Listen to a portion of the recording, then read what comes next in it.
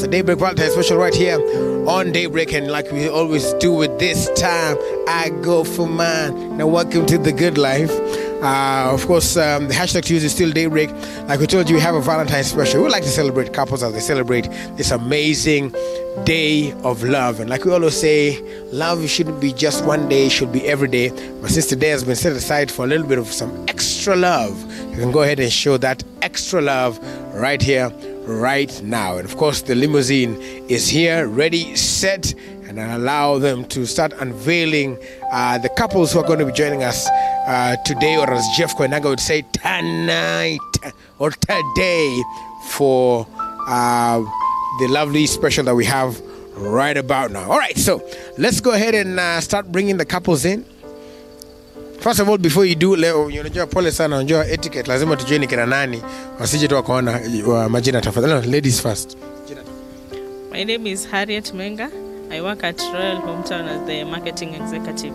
Yes. Royal Hometown ndo wale wameleta huyu limousine kali sana. Atronogutu. I work with Royal Hometown Security. Unakaa security, uko secure.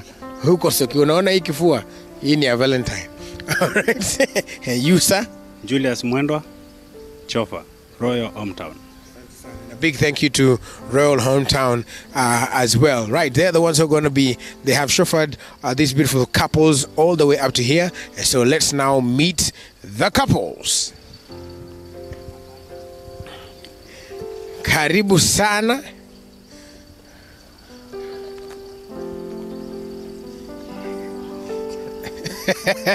Already wanacheko. You can tell kuna mapenzi ndani. Already kuna kicheko ishatoka. I'll allow you to introduce yourselves.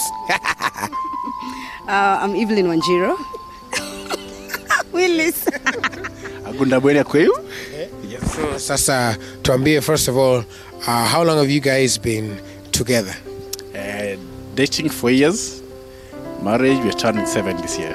Congratulations, 7 whole years. Wonderful. Evelyn, how did you guys meet? We met in church. I was leading the service and he was looking for a church to come and fellowship, and he heard my voice and he popped in, and when I saw him I froze. Yes. Mungu ba. Nikaona mtu nikachanganikiwa kidogo na microphone and then we, after 8 months of being in church and seeing me, mara ya kwanza I went and sat next to him one day, nikuja church late. Then the pastor says, can you turn to your neighbor, give them a high five and tell them Jesus loves you? And the guy didn't turn.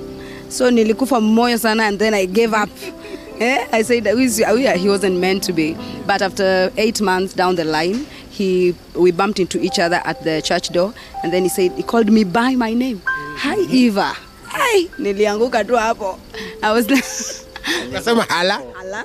Alianguka kiroho. Kiroho. Mbona hukusema hayo yote? Mama, ilikuwa strategy. I didn't want to awaken love when it's not ready. I was still analyzing myself at the same time studying what she was behind the scene.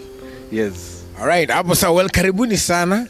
I will allow you to walk the red carpet at the end there. That lovely lady is going to give you guys a rose. We're going to be talking to her also later on, and then you proceed to the set. Kuna chakula, kila kitu iko huko inawangoja pale. Karibuni sana. Asante sana.